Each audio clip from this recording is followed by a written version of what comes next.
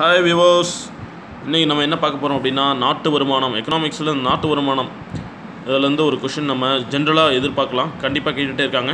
நாட்டு வருமானத்தை கணக்கிட முறைகள் மொத்தம் 4. ஸோ அது என்னென்ன?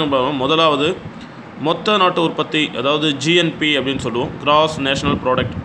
ஒரு நாட்டில் ஒரு வருடத்தில் அந்நாட்டு மக்களால் உற்பத்தி செய்யப்பட்ட பண்டங்கள், பணிகள் மற்றும் வெளிநாட்டு முதலீடு மூலம் ஈட்டிய லாபம் ஆகிய அனைத்தையும் நீங்கள் கூட்டினீங்கன்னா நமக்கு கிடைக்கிறது மொத்த நாட்டு உற்பத்தி, அதாவது பண்டங்கள் ப்ளஸ் பணிகள் ப்ளஸ் வெளிநாட்டு முதலீடு மூலம் ஈட்டிய லாபம்.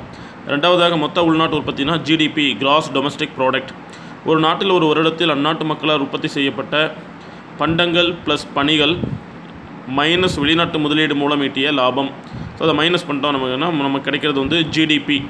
ஜிடிபியில் என்னென்ன இருக்குன்னா பண்டங்கள் ப்ளஸ் பணிகள் மைனஸ் பண்ணிடணும், மைனஸ் வெளிநாட்டு முதலீடு மூலம் ஈட்டிய லாபம்.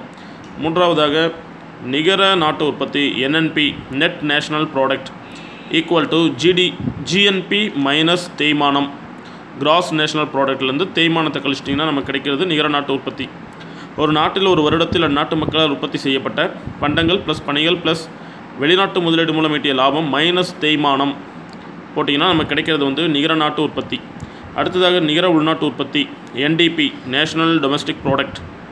ஒரு நாட்டில் ஒரு வருடத்தில் அந்நாட்டு மக்களால் உற்பத்தி செய்யப்பட்ட பண்டங்கள் ப்ளஸ் பணிகள் மைனஸ் வெளிநாட்டு முதலீடு மூலம் ஈட்டிய லாபம் மைனஸ் தேய்மானம், அதாவது ஜிடிபியிலேருந்து தேய்மானத்தை கழிச்சிட்டிங்கன்னா நமக்கு கிடைக்கிறது நிகர உள்நாட்டு உற்பத்தி. ஸோ நாட்டு வருமானத்தை நம்ம மற்ற 3 முறைகளிலும் கணக்கிடலாம். உற்பத்தி முறை, வருமான முறை மற்றும் செலவின முறை. இதில் செலவின முறை தான் இப்போ நடைமுறையில் இருக்குது. அதுக்கு ஒரு ஃபார்முலா கொடுத்துருக்காங்க. E = C+I+G × X-M.